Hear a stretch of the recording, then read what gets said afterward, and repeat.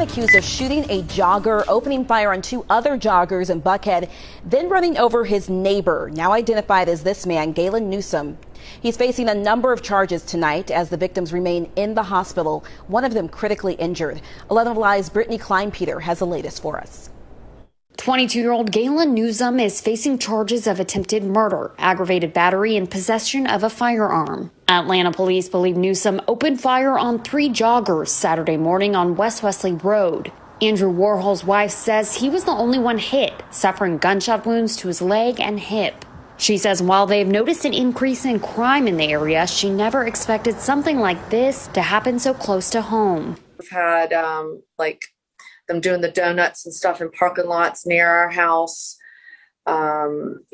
Carjackings have been on the rise, but nothing has happened like this specifically in our neighborhood or, in our neck of the woods at all. Just 3 hours after the joggers were fired upon, police say a man was hit by a car while taking out his garbage at the Collier Ridge apartment complex along Noble Creek Driveway Northwest. Police arrested Newsom at the scene and said they found ballistic evidence tying him to the earlier shooting. And yesterday, APD told us the suspect may have been undergoing a mental health crisis at the time of those crimes. But today, they are telling us they are still investigating his motive. Newsom could make his first court appearance as soon as tomorrow, and we will keep you updated on that. Good evening to my general viewing audience. It's your man Shane Black, and I'm back. I want to talk to you about some activities that took place in Atlanta. Well, no, excuse me. The Buckhead neighborhood, which is a ritzy suburb of Atlanta. Yes, this happened sometime after 8 in the morning last Saturday. So, let's say last week's news brought to you today. But still and all, I want to talk about it because it goes all the way back to the whole defund the police situation. You see, actually what you should do is go back and look at those protests. Look at the protesters who comprise the elements of that protest. How many of those protesters are Caucasian? And then, how many of those protesters look like they're destitute? Look like they're poor, they're broke? How many of those protesters look like just fucking criminals? Now, I'm saying, yeah, you're trying to stereotype or whatnot, but if you can't put together a coherent sentence when a news reporter wants to talk to you, or you want to tell them to get the fuck out of there before you beat their ass, yeah, it's telling me you probably have some criminal tendencies within you. You see, these are the people who want to defund the police, and when you defund the police, shit like this happens. You had Galen Newsom, 22-year-old, look like he's nuts, and his actions prove that he is. He decided he wanted to go out for some target practice. Let me get my electrolytes here. Got those vitamins VODKA tonight. But you see, generally you go to the range and they have some paper targets, and unless they have the air conditioner on, yep, had to hit that edit button. So unless they have the air conditioner on, those targets aren't going to move. So he wanted to improve his aim and decided, well, shit, let me just go out and find me some moving targets. And he found 3 of them, which was fucked up. One of them was this guy, Warrior. Well, let's see, give me 1 second. I'll at least mention his name. I think it's in there. Andrew Warrior. He was the first one that was shot. 41 years old, trying to keep in shape, going out for that morning jog. I do that shit myself, actually. Once the pandemic hit, and then they closed the gyms, I just said, fuck it, and started running on the street. Because I live in an area where a running black man isn't automatically considered a suspect. And his ass got shot twice. Fortunately, he lived. Looked like within 24 hours, he was back on his feet. With a walker, but still back on his feet. Then, Newsom decided, okay, well, shit, I hit that one. Let me get some more practice. And he shot 2 more people. And he ended his target practice by using his vehicle. I guess, maybe trying to do some Midnight Club 15 or something. I don't know. Grand Theft Auto 14. But he took his car and tried to wrap that motherfucker around a human being. And that human being was seriously injured, which is fucked up. And this shit likely would not have happened but for the liberal policies of, what was that? What? Keisha Lance Bottoms. Shit. When you set up a system where someone like Rayshard Brooks can physically fight the police 100% totally in the wrong, he'll be blocking the fucking drive-thru when people is hungry. It's his first mistake. And then when they say, well, you's under arrest, and you try to fight, that's your second mistake. And your third and final mistake was taking that man's taser and trying to shoot the other man with it. The other law enforcement officer. Pardon me. 3 strikes and you're out. Rayshard Brooks is out. Gayla Newsom probably watching the news, catching all that shit that was going on. Oh, wait. Hell, let me get her name, because I always want to give y'all information. Erica Shields resigned after Rayshard was shot and killed. So, yeah, this is going my way. This is going my way. And then next thing you know, oh, hey, let's make Rodney Bryant the interim police chief, because his ideologies will align with those of Keisha Lance Bottoms as it relates to letting criminals just go and run free in the street. And then let's start arresting. And then once he saw the officer got arrested, I can't remember his name, and I'm not even going to look it up, because it's none of your business. That shit got his mother or mother-in-law fired from her job. Why? She didn't shoot nobody. The fuck is wrong with you down there in Atlanta? Coca-Cola, bitch. Either way, these liberal ass policies, letting criminals run the streets free, having the police in fear of enforcing the law, is what leads to shit like what happened on June 6th. And you know what? Hold on, because I'm accessing the teleprompter here. The residents of Buckhead are tired of that shit. They had an emergency meeting on the very next day. Said, okay, there's some sort of city, well, not city council, what the fuck was that? Some sort of neighborhood coalition. And that they wanted to form a separate entity. They wanted to form their own city. Why? Likely because they're tired of the shit show that's going on in Atlanta. They're tired of the liberal policies that are letting criminals right back out so that they can just say, well, you know what? The poor people, they ain't got shit. Why the fuck am I over here? Let me go to where the people with money are. Although I will say, because I did look this up, the median income in Buckhead is almost $2,000 less than the median income throughout the entire state. But maybe the rest of Atlanta is broke and shit, and that's why they go to Buckhead. I'm just speculating. But let's get down to it. Shit is so fucked up that Atlanta City Councilman Howard Shook said that, well, he lacked the details about that Saturday shooting, but, violence in the city had become so frequent that there has barely been time to process one incident before having to address another. Unfortunately, there is too much of this stuff to allow the luxury of focusing on only one. What the fuck, bitch? Really? There are so many crimes happening that your ass getting shot is a luxury that I cannot afford to talk to the press about. I cannot afford to give them information on your particular incident because everybody's getting shot. Half of the people's getting killed, or 25% of the people's getting killed that got shot. The fact that you made that statement, Mr. Shook, would make me shake, except I don't live in that fucking area. Bitch. And I do mean it.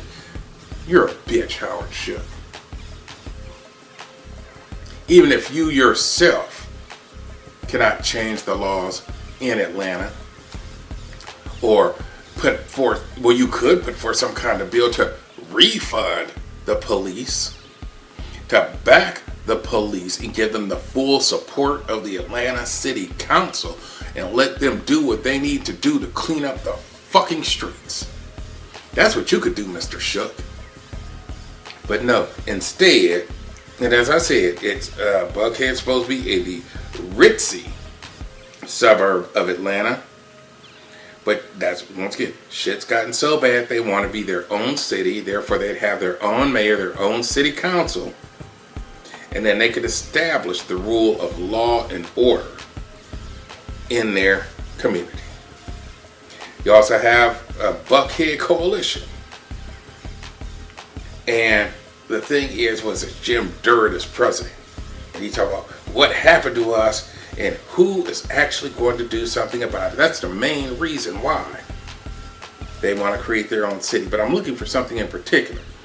Give me a moment. I guess I could just keep talking about shit. Talk about the Clippers beating the fuck out of the Jazz. But that's because they knew that, okay, well, hell, that was going to be their doomsday if they lost. But I found it right here. Mr. Durrett said he gets the sense that they are experiencing a societal breakdown and there's so many guns that are available to so many people. The genie is out of the bottle. But this is what you need to keep in mind. He said we need to be policing our communities to keep us safe and also to work on the root causes of all kinds of divides. I guess I really should have left that last part out because only the first part was really relevant. Neighborhoods got to police themselves because they can't count on the police department. That shit with the root causes, I'm going to deal with that in my conclusion. But let me just get to it because that was what I really wanted. What I really wanted is somewhere down here. Shit, I can't see it, but I'll just tell you for the most part, I'll paraphrase. They're talking about getting together private funding so they could get license plate readers, cameras, set those up on the corners and shit, and a private security force. Now, they apparently have money in Buckhead. And black people, because let's see, white people are like 81%, black people are 13.7%, Hispanics are somewhere between 3.5 and 4%. But the black people in Buckhead earn median income a little more than $75,000, the white people a little bit around $65,000, $66,000. But if this is the way the world is going, where neighborhoods have to get their own private police force,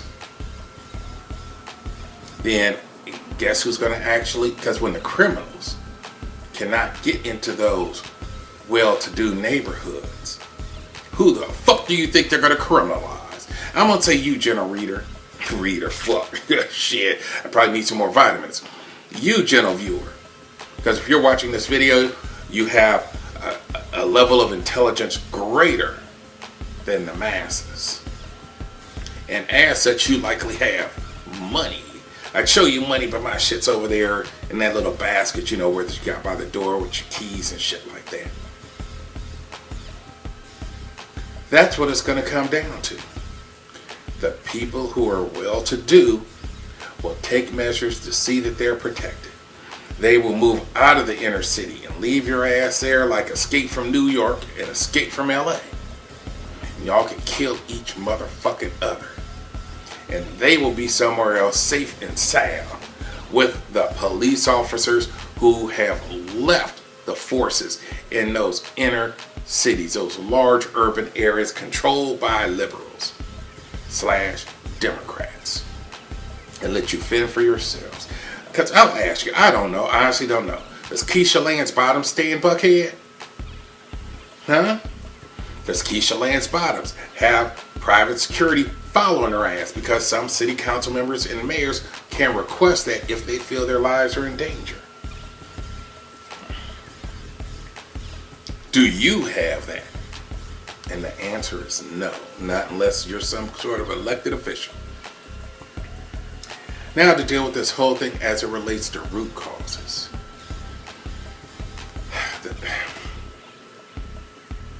The root cause of this shit goes all the way back to the home. It's my first video. It was a 3-parter.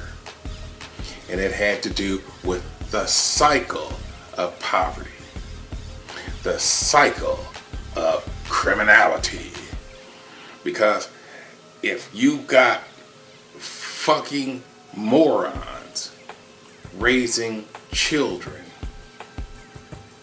well, hell, they're not even really raising the children. They have fucking morons as guardians of children. That's how I put it. As if you're going to raise the child, it's like a tree, and you got to keep straightening the motherfucker out. Because it's going to lean, your child will lean to the left or lean to the right. Lean towards crime. Lean towards, well, hell, theft is crime. But just lean towards shit that's fucked up, and you got to keep them on that straight and narrow. As that tree grows, sometimes you got to tie it around a pole until it gets large enough, like an adult. And because you kept that tree tied up so that it would grow straight, once it becomes an adult, you no longer need strings. That tree / child will stand up and stand strong on its own. However, unfortunately, in the black areas, I won't call it a community, because part of the word of community is unity. And there, in general, is no unity amongst blacks. Unless it has to do with voting for the Democratic Party because you got your fucking hand out looking for an entitlement. As opposed to looking for someone or a party that will give you a chance to stand up on your own 2 feet. I will give you opportunities, not money. It said in the Bible, if you give a man a fish, he'll eat for 1 day. Well, maybe that wasn't in the Bible. Shit, I forget. Give a man a fish, he'll eat for 1 day. Teach him how to fish, and he'll feed his whole family forever. If you rely, if you suck on that government teach, you'll be sucking on that motherfucker for the rest of your life. But I have digressed slightly. It all comes down to the home and the culture. The black culture, in general, does not treat education as a high priority. Many parents are not in the home. I believe it was Lyndon Johnson, I could be wrong, check it out, who implemented that welfare program that fucked up the black family unit. The worst thing that happened to black folks since slavery. Look it up, it's true. It's true. And then after you look it up, watch the movie Claudine from the 1970s. Let me start to wrap this up. Again, until black culture changes so that they value education in the same way as Asians do in general, then we're still going to be the dregs of society. It has nothing to do with, was it diversity, equity, inclusion, all that kind of bullshit? No. Fix your home first. Once you fix the home, then you could raise your child properly. Education, responsibility, pride. That's it, that's all. I've gone over time. And I'm